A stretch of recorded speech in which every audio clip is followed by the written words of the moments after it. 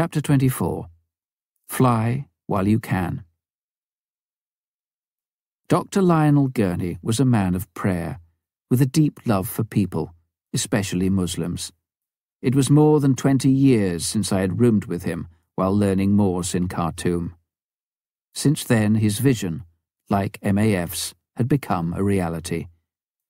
The caring Christian medical work of his Red Sea mission team had spread to several countries, including the Danakil Desert and the Red Sea coast in the northeast of Ethiopia. We had the privilege of serving them there with our planes. Some of their lonely stations were staffed by women. Some were in bandit country. Some of the places they visited were in scorching areas below sea level. We admired their dedication. In another desert area, this time in the far south, Bob and Maury Swart, previously in Sudan, were working at Omo, amongst the Gelab people. I always remember their airstrip, distinctively marked out in the sands with lines of bleached cattle skulls and bones, a reminder that life in that region was hard. For several years they lived in tents in the hot, windy desert while they built a clinic and a school. Only then did they start a house for themselves. Even building supplies had to be flown in by air when new work was being developed. Chebara was 140 miles north of Omo and in Ethiopia's western mountains. In a single day, Tom Frank and Les Brown made 30 landings there with bags of cement to enable the mission building to be started. Like Omo in the desert and many other pioneer locations, Chebara in the high mountains relied entirely on air support for its communications. In another mountain area, airstrips were opened on the plateaus north of Addis Ababa. The Southern Baptist Mission started an agricultural and medical care program among the Amhara. Places that had previously taken days to reach by Land Rover were now reached in minutes. One mission had the official policy: travel by MAF. It's too dangerous by road. When we started work in Ethiopia in early 1960, 3/4 of our missionary passengers were foreign, only 1 in 4 Ethiopian. By 1970, that ratio was reversed. For every foreign missionary, we now carried 4 Ethiopians, going to show and tell the love of God to tribes other than their own. This certainly represented the pattern for the future. Churches were becoming established in more and more areas, amongst more and more tribes, and they were constantly reaching out. For example, a long way to the west lived the Shankila, a downtrodden people whose name means slave. Part of the huge Oromo tribe, who represent nearly 40% of the people in Ethiopia, had pushed up from the south, forcing the Shankila towards Ethiopia's relatively inaccessible western border. As the Christian church grew among the Oromo, however, its leaders became concerned to reach the previously despised Shankila with the gospel. MAF planes flew them in. The town of Bonga was perched in high, heavily forested mountains in the southwest. It was a very logical base from which to reach 6 different tribes.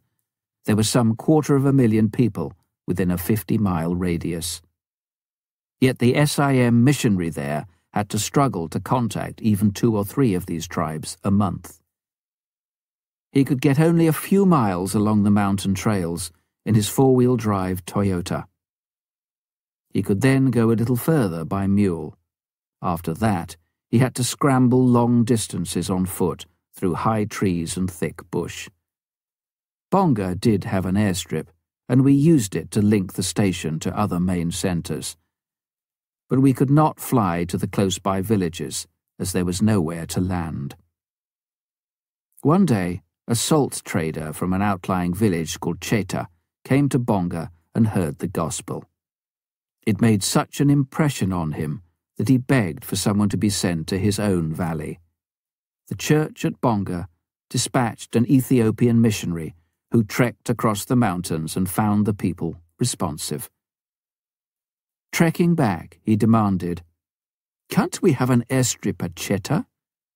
Then we could get in and stay amongst the people and do better work." One of our pilots found a suitable site there. Villagers helped clear it, and we started flights from Bonga. The Ethiopian Christian who had first been sent there was flown in with his family. The church at Bonga also sent in a teacher. Soon, Cheta had a school with 100 pupils and its own church. Much the same happened at surrounding villages. Across the mountainous ridges around Bonga, 10 satellite airstrips were established. Each village had its own church. Some had their own satellite churches as well. It was dramatic to see the positive change in the people. Only air travel had made it possible to maintain regular contact with the churches and evangelists. There were similar developments elsewhere. After 10 years at Gadari, Harvey and Lavina Hoekstra moved out to Tepe, some 55 miles away. This became a centre for reaching new areas among the Majang and other tribes, with 8 new airstrips around it. Sometimes Harvey himself flew out to them.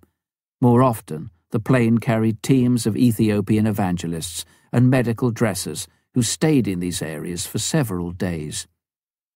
Whenever they went to collect these men, our pilots heard their enthusiastic reports of people who'd become Christians during their visit, sometimes as many as 30 or 40. Taking all the satellite outreaches together, several hundred were becoming Christians every week. Harvey continued to provide a series of taped cassette messages for the evangelists to use. This was the beginning of a cassette tape ministry later employed in other parts of Ethiopia as well. Subsequently, he was to develop it further. It is now employed in many parts of Africa, India, and beyond, with tapes in over 30 languages, including Russian. It all started at Gadari and Tepe. The church and missions had been increasingly planning their outreach around the availability of the plane. The number of our aircraft in Ethiopia had risen, first to 3, then to 4, later to 5, 6, and for a while, 7. New people had joined the work too. Then, after 5 years, Alistair MacDonald left to go to Chad, and Tom Frank took over as program manager. In 1970, Tom and his wife Penny moved to our UK office. Other new pilots and their families were still arriving. One couple was Vern and Lorraine Sycamore. We'd first known them in the 1950s, when Vern was mission agriculturalist at Alcobo. Since then, he had acquired considerable flying experience, and they joined our Ethiopian program. Another couple were Denny and Carol Hoekstra. Denny was the eldest son of Harvey and Lavina. He'd been one of our earliest MK missionary kid passengers in Sudan and Ethiopia. He and Carol had become members of American MAF, and now they came to us to work in Ethiopia themselves. Then there was Max Gove, who arrived with his wife Sue and their first child. He was the schoolboy who'd originally visited Steve and me in the Woodford office when he was only 14. With hard work and determination, he'd obtained the necessary licenses and fulfilled the early call he'd had from God. We already had an international team, British, American, and Canadian. Now our first Scandinavian family came, the Kurkelas from Finland. Seppo Kurkela was an agriculturist, an accountant, and a pilot, a very useful combination for MAF work in developing areas. By now, we had 8 families in Ethiopia. The work there was at its peak. On the morning of 12th of September 1974, Vern Sycamore was flying back from Omo to the MAF home base at Jinnah. He radioed to give his expected arrival time. The reply he received was unexpected. Jimma Airport has been officially closed, Vern. What am I supposed to do, stay up here all day? Stand by. We'll call the airport and let you know. 15 minutes later, the airport will be open, just for you. Then it'll be closed again. When Vern landed, he found the reason. Ethiopia had seen a military coup, the culmination of more than 20 years of growing ferment and discontent in that great but very mixed nation. Emperor Haile Selassie had been deposed. Everything began to change. The new military executive committee, the Derg, gradually took ruthless control. It soon became obvious that it was a Marxist body. At first, it seemed that the relative freedom of missionaries would not be affected. The work of the church, missions, and MAF went on and was poised for further advance. However, by August 1976, we were reporting to our prayer partners, the Ethiopia flying program continues, but in an atmosphere of considerable uncertainty. We reduced our program fleet to 5 planes by sending 1 aircraft to the UK to be used in a special techniques course required for our flying. In Ethiopia, Stalinist-style terrors started to spread, as they had in the USSR. Atrocities and bloodshed abounded. Thousands died in Addis Ababa and throughout the country. The church suffered greatly. The Derg was committed to its elimination. In September, the government, suspicious of our access to the troubled and divided country, grounded all our aircraft. Missionaries in remote places faced a difficult time. Several outposts had to be closed and the staff withdrawn. In mid-December, we were allowed to start flying again. But local anti-mission agitation, stirred up by the hostile government, continued to force many missionaries to leave the rural areas where much of our service was targeted. As a result, over the next 4 months, our flying dropped to less than 10% of its previous level. The inactivity was costly. In aviation, high overheads continue whether you fly or not. I visited Addis Ababa in January 1977 and talked with David Staveley, who was now our program manager there. Missionaries were facing increasing harassment and danger from the turmoil throughout the country. Rural outreach had stopped. Disturbances, executions, and murders were increasing. I had to go to look at conditions in the Sudan, where we were considering the possibility of restarting work. But in London, I discussed the situation in Ethiopia with Tom Frank and asked him to visit there if necessary, as his previous extensive experience would be valuable in deciding what to do. Shortly afterwards, David Staveley requested that Tom should come. On arrival, Tom found the consensus of the missions and of our own staff was that MAF should leave. It was a difficult decision. If we waited, we might have all our aircraft confiscated by the Derg. Staying could no longer effectively help missions or churches. The restrictions were too many. David applied to the government for permission to fly our aircraft out of the country. Permissions were required for everything. We were in constant touch with our aircraft insurers at Lloyd's in London. We had put additional cover on our planes for war risks. The premiums had been reasonable, and we'd felt it was a wise precaution, even at a time of financial difficulty. Once we warned our insurers, however, that our planes were in danger of confiscation, they were not prepared to renew the war risk cover after its expiry on the 1st of June 1977.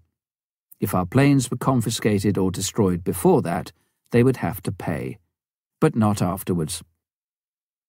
It was touch and go whether we would get the exit permissions in time. At the last moment, in answer to many prayers, including those of the underwriters, I imagine, permission was given. It seemed a miracle. The insurers were relieved, but the planes weren't out of the country yet. 3 aircraft from Jimma flew up and joined 2 in Addis Ababa. It was the very last day of May when the planes gathered in front of the control tower to take off. Seppo Kurkala went to hand in the flight plans. The controller studied the stamped and signed permissions from the Civil Aviation Department. Ishi. Okay, he said. Everything seems to be in order. He paused and looked up. But you want to take 5 aircraft out. You can't leave just like that.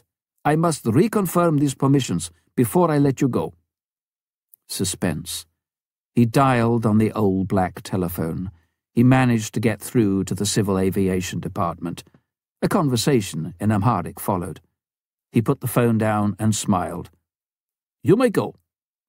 The planes taxied out to the takeoff point and stood in line, one behind the other.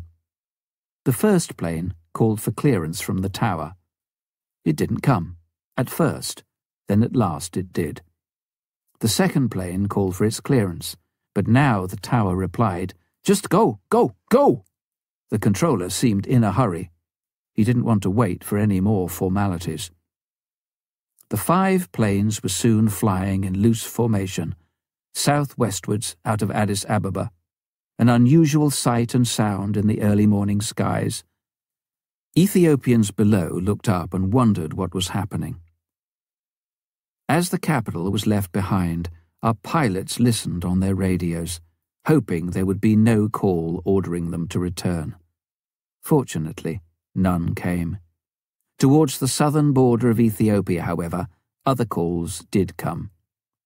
Most people who had seen the planes flying over would not have known what it meant, but Bob and Maury Swart, the missionaries at isolated Omo, knew all too well. MAF had been their lifeline. Mike Alpha Fox, came Maury's voice. She was using the MAF call sign as she made radio contact with the planes on the mission frequency. This is Omo River Station.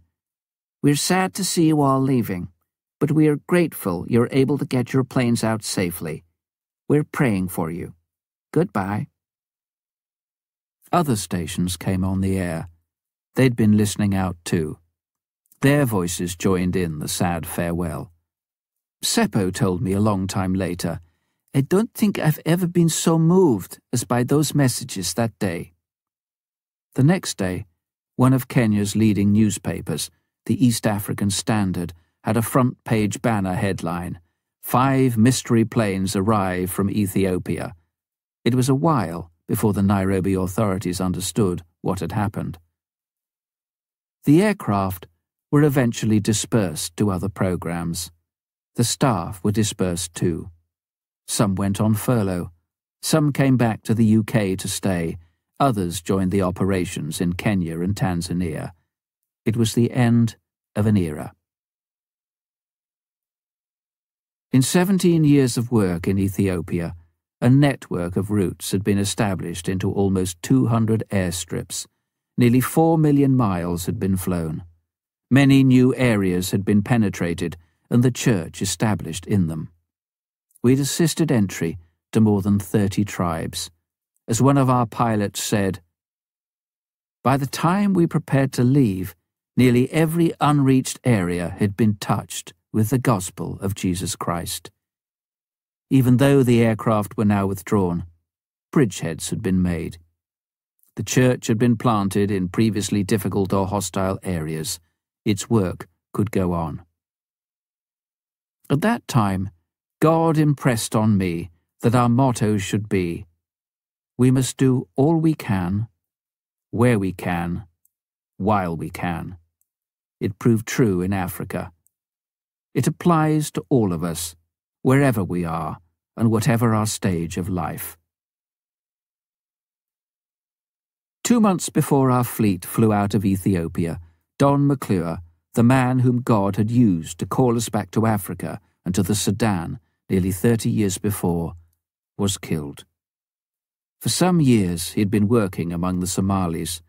He had gone there originally, following a request from the emperor who wanted a large centre established to help these troubled people in the extreme southeast near the border with Somalia itself. Now well past retirement age, he and Lyda had launched out to meet this new need. The end was abrupt. One night, Don heard that plundering Somali guerrillas were close by. Always generous, he told a fellow missionary, "If they come here, I will give everything I own, rather than shoot one of them." They shot him, the one who'd come to help them. On that dark night, Don McClure completed almost 50 years of service in Africa. He had touched and affected many lives, including our own.